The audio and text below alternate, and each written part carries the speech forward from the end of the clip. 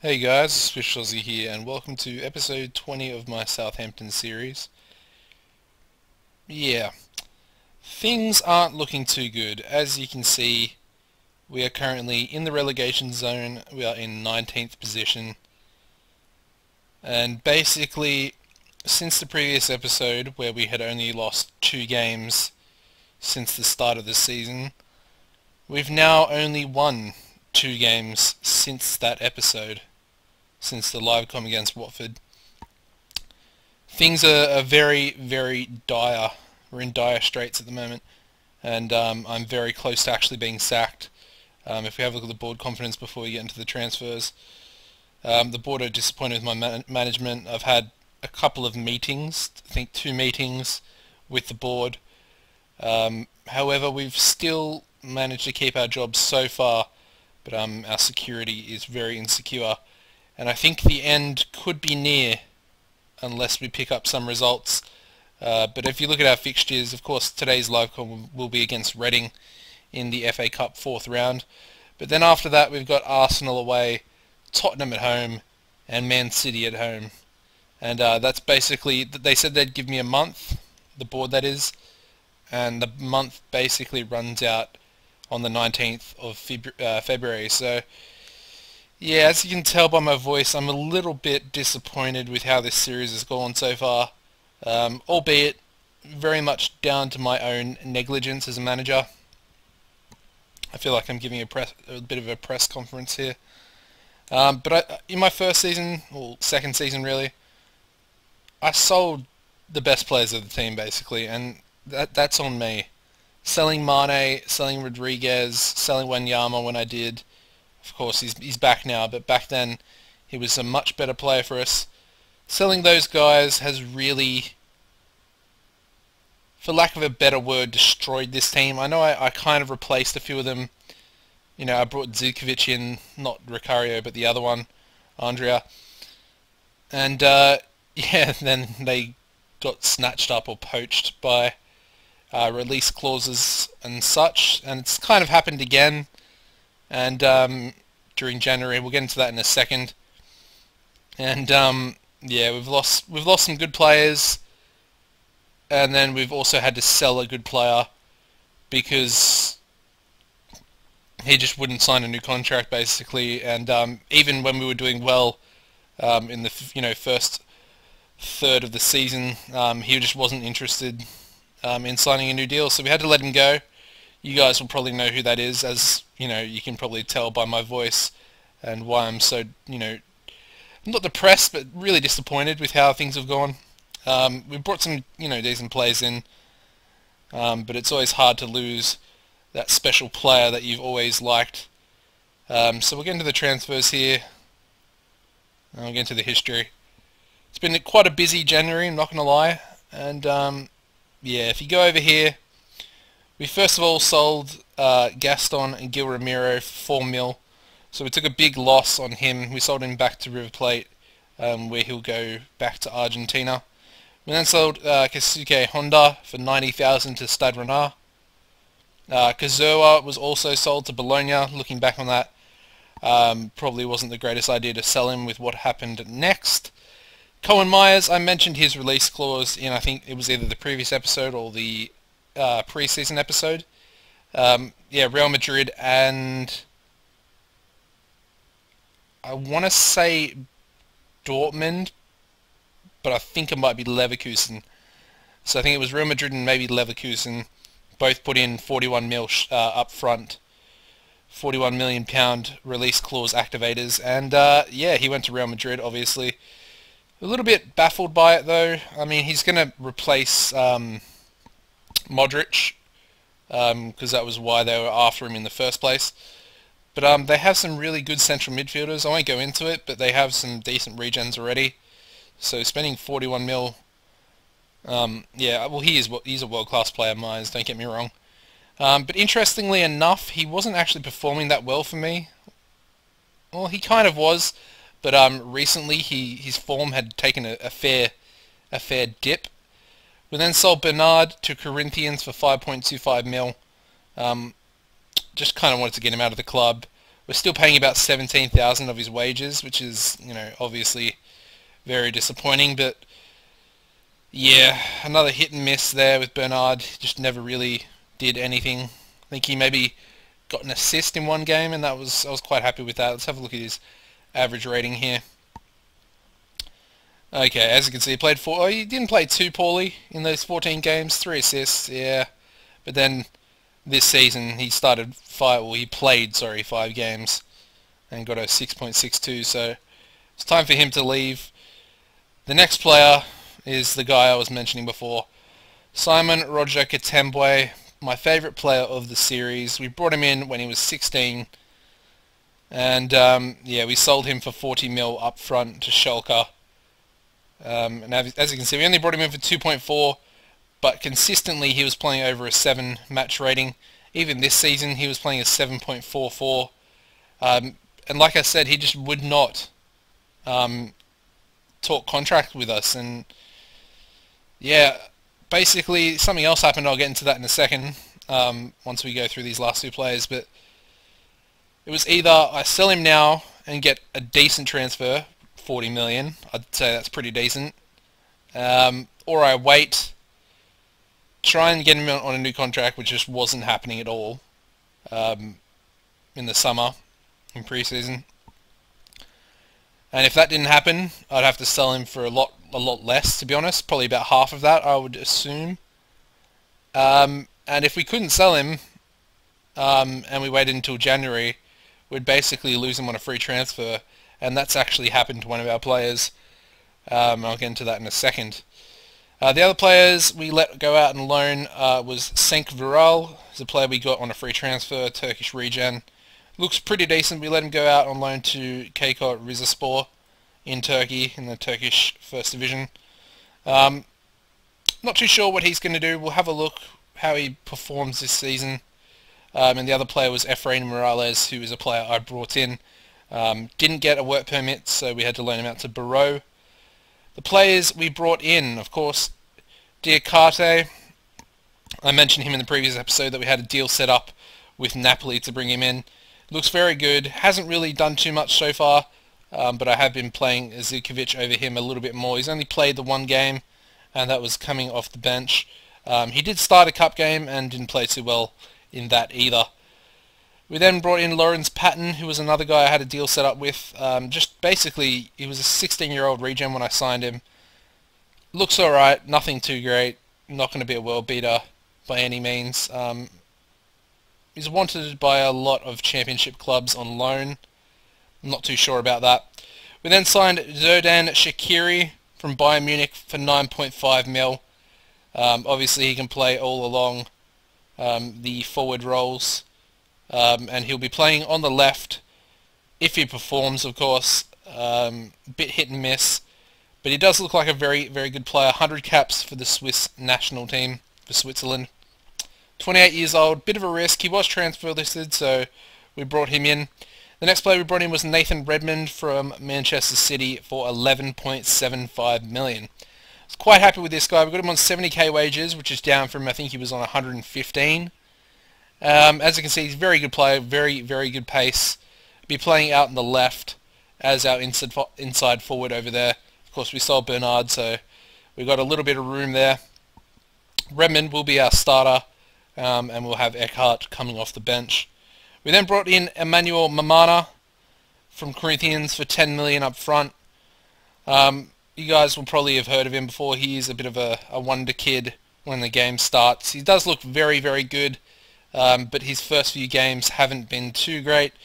Actually, he didn't perform too poorly in his first league game. A 6.9 is not bad by any stretch of the imagination. And the final player we brought in is the guy I mentioned before, Efrain Morales. We brought him in for 500,000. Looks like a very decent regen, not going to lie. He looks quite good. 17 caps for the Honduran national team. And we'll basically just see how he develops and pray to God that he gets his work permit. So that's basically all the transfers we did. The other thing I have to mention is, let me go into my squad here. Kelechi Iheanacho has refused to sign a new contract with me, and he's joining Leverkusen on a free transfer at the end of the season. So, yeah, that happened. Really disappointed with that. It was a player I put a lot of faith into. You know, we bought him. I think we bought him for 12 million. I paid for him. He's repaid. Nah, he hasn't really paid anything, to be honest. He hasn't finished a season with a 7 match rating or above, so that's quite poor. His highest season goal scoring rate was 12. And a lot of you guys in the comments early on in the series kind of said that to me. You said, Auspicious, he's not as good as you probably think he is. Maybe you should look to bring someone else in. Of course, I did eventually do that. But now he's going to go on a free transfer, and that really pisses me off. Another thing to mention, we are bringing in a few players on Bosman free transfers ourselves. Of course, that happened, and then I kind of thought, oh, well, I may as well check it myself. Another player we're bringing in is Alexander Alvarado, who is a very, very good Costa Rican regen. Another centre-back, but he can play more of a ball-playing defender, sorry. And he's got very, very good physicals. So I'm quite happy with that. He looks quite good. 23 caps for the Costa Rican national team. He is currently at Vitoria, but playing on loan at Santos Laguna in Mexico. Yeah, so an 18-year-old with 23 caps is pretty decent. Contract rejected.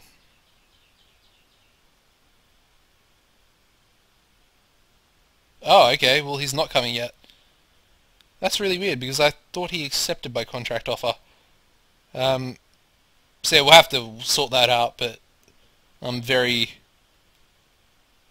very happy, and I think we'll quite easily get him. But anyway, we signed a contract for Alen Halilovic, the Croatian player.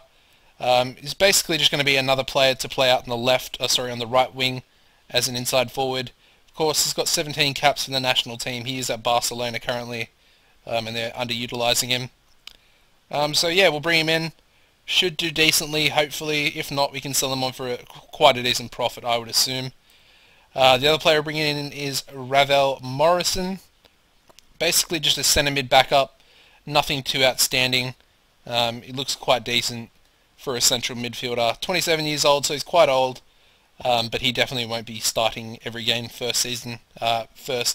Savic is a guy we've had a deal to bring in for quite a while. Not exactly developing too nicely, but he's only 15 still. And Kevin Trapp is the final player we're bringing in.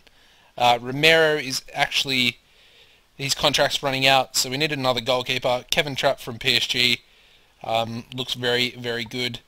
Or at least a solid backup, if not first team goalkeeper, because I'm not too happy with how Szczesny is going. I think he might be costing us games, to be honest. So yeah, that's basically every bit of transfer activity we need to go through. We'll get into the fixtures now, which are absolutely horrible. But anyway, of course, the previous episode was the loss to Watford. We followed that up with a 1-0 loss to Leicester. As you can see, things not going our way at all. A Nick Hurst own goal, and then Cohen Myers getting sent off in a game we dominated. And yeah, this kind of happened quite a lot. We lost games that we didn't deserve to, and it just kept on happening, basically. We then drew to Sheffield Wednesday, 0-0. Wednesday are actually doing really well this season. Virgil van Dijk with an 8.4, Sakai with an 8.4 as well. Defenders played quite well, and obviously kept a clean sheet there, which has been, few and far between. We then lost to Derby County. Of course, we've got a bit of a rivaled history in this series with them. Zukovic opened the scoring. As you can see, we've conceded 2 goals from 3 shots on target. It's pretty much happened in every single game, and I can't stand it when that happens. I really can't. Tom Ince and Mpuku getting goals for Derby there. We then got battered 3-0 by Newcastle at St James's Park. Craig Dawson, Christian Tello and Wilfred Bonney. In a game that they actually, 3-0 was a bit of a flattering result for them, as we didn't, play too poorly, but yeah, it was kind of even, but they got the win and just looked a lot more comfortable than we did. We then lost 2-0 to Liverpool. Firmino and, of course, our former player Nathaniel Klein. Again, 2 goals, 3 shots on target. We had more shots on target and more possession than them, and of course we lose once again to them. Yeah, sensational. We did... Where am I at? Did I just go... No, anyway, I don't know what happened then. I just jumped about 3 fixtures. Sorry, after the Newcastle game, we managed to pick up a win against Nottingham Forest. A 1-0 victory. Juan Iturbe with a penalty in the 26th minute. And of course, they didn't have a shot on target. And yeah, Sakai picked up a 9 match rating. Pretty impressive. We then managed to get a draw against Manchester United. 1-1, pretty decent result, I'm not going to lie. Rafinha opened the scoring for them, and Van Voorthuizen got us a goal pretty late on in the 87th minute. And Eckhart picked up the Man of the Match award with an assist, so pretty decent. As you can see, the stats were pretty even, so I guess a draw is kind of a fair result. We then got battered, absolutely destroyed, I should say, by Man City. Harry Kane with a brace and Baldy Keita on the score sheet there as well for them. And as you can see, we only had 1 shot on target the whole game. Dominated possession, but it's Man City. Then was that Liverpool game with the absolute jammy result. We bounced back and got another win though in the FA Cup 3rd round against Joey Barton's Wigan Athletic. And of course, Mercado, I kind of just put some players in that I thought would basically cost us the game and I might lose my job. At this point, I was really quite upset at how things were going. I thought to myself, can I actually get myself out of this slump? We got the win. Mercado on his debut got us the opening goal. Eckhart, one of the other youngsters I put in, also got a goal for us. They got one back through Hugo Almeida. But if you look at the other players in the team, like Emeterio, he hasn't been first team because Sakai has been playing amazingly. But he picked up Man of the Match. Chobum Suk also started this game, got his debut, played the best out of all the defenders with a 7.4. Rodriguez starting to get game time because at this point I was basically going to sell Katembwe for the right price, and it was just a matter of that. So I tried to get Rodriguez some more game time so he can get used to playing the position. Hurst has kind of become a bit of a first teamer because when Yama's been a bit underwhelming. Ogunbiyi came in to play this game. As I mentioned, Mercado, Eckhart and Diakite started his first game for the club, and then we put these players on a bit later on. They all performed poorly, so yeah, not a bad result. Gets us into the next round, which is today's live com. We then followed that up with a 0-0 draw to Everton. Again, a pretty decent result, but as you can see, they only had 1 shot on target the whole game.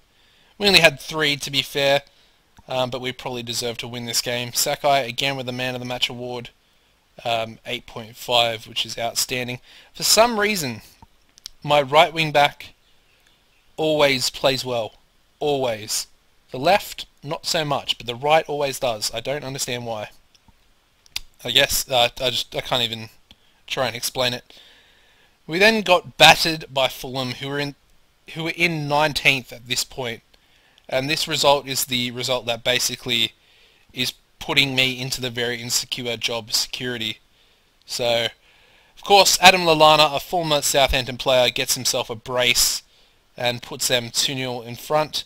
We get one back through Zivkovic, and then Emerson Hindman, who a player I actually have on my shortlist, manages to score the goal against me, and of course we have to wait for the highlights to load for whatever reason. We also had Nick Hurst get sent off in the 89th minute, so whatever that, make of that what you will, but the game was already lost at that point, so yeah, not too worried about that. Again, we probably shouldn't have lost. At least a draw in that case would be fair against Fulham as well. Like, we can get a draw against Everton, but then we go away to Fulham and we get battered 3-1. The next game and the final game I just played, well, I actually played it last night because I had to stop playing. I couldn't record an episode. I was tired. I was fuming. Really didn't want to make the episode last night.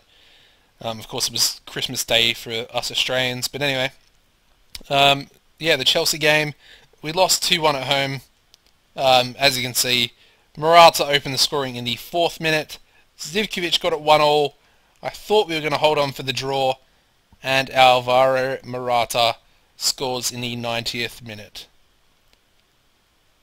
Could not believe my eyes, but there you go. They did have 10 shots on target, so for them to score 2, I'm not exactly unhappy with when you have Liverpool scoring 2 goals on 3 shots on target. When that happens, I can't stand it. Anyway, that's the fixtures for today. Well, between episodes. Let's get to today's live comm against Reading. Not the most exciting fixture in the world, but we've actually never lost to them, so today could be a first. Hopefully not. I would like to keep my job. I honestly would. I don't want to lose this job. I've enjoyed the series so far, up until this point. Let's just say that. Alright, so we're going to...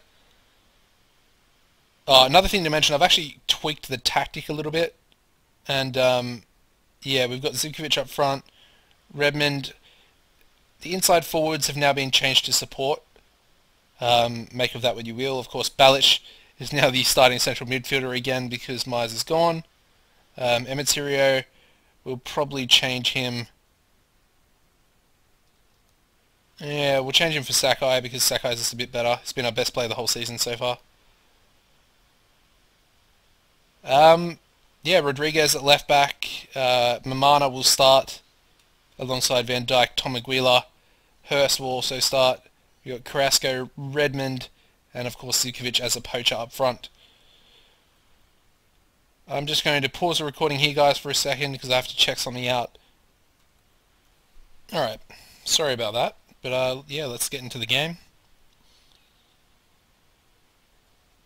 I mean, we basically need to win and get some decent results in the next 4 games.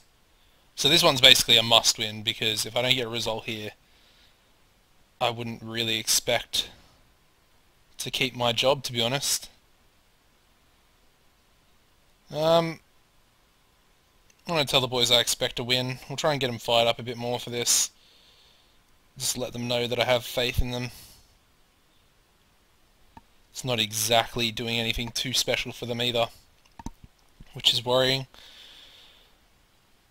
If I was manager for the whole season, if I don't get sacked, I very easily think I could get us out of the relegation zone. I don't really think that's going to be a problem for us by any means. But we've started well so far, dominating possession, had a couple of chances.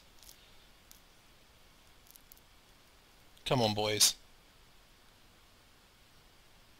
Need a big performance from them today. Of course, we've spent a bit of money. We spent over 30 million. And it's 1-0. Got to be shitting me. First shot on target. Oh, I can't. Oh, it's been disallowed. That was really weird. They disallowed it after the highlight. Anyway. Whatever that means, I've never really seen that happen before, so yeah. Okay, so we're approaching half-time and nothing's really happened apart from that disallowed goal. They've had more shots than us. I just can't seem to get my strikers to score goals. I think that's my main problem. Like, we've got Zivkovic, who, in my eyes, is pretty much a world-class striker. He's not far from it. But I just can't get him to score. What do I have to do? Do I have to go 2 up front or something? That's what I'm leaning to at the moment. I'm leaning to maybe 2 centre-backs, 2 wing-backs, 3 central midfielders, and then 2 up front. I feel like that could be a half-decent tactic, but it's just... this tactic has worked for me in the past. Maybe not massively, but we have gotten some decent results. Of course, I have changed it as well. I have to, factor that in a little bit. Why is this guy's name in capital letters? Anyway. Might look to make a substitution here. Who's playing poorly? Balic is playing really badly. Mamana's not having a great game either. Neither is Tom Aguilar. Sensational. Okay, we'll get Balic off. And we'll just leave it at that, I think. don't exactly want to change my defence, because I think that'll do more harm than good. Ogden B, he's got 20 passing. He should be able to pull some strings from the midfield. At least I hope he will be able to. Come on, boys, we've got to nick a goal here. I don't really want to replay. This is going to make things harder. Let's give us another fixture to worry about. Come on, boys. Nick the late goal. Let's bring Diakate on.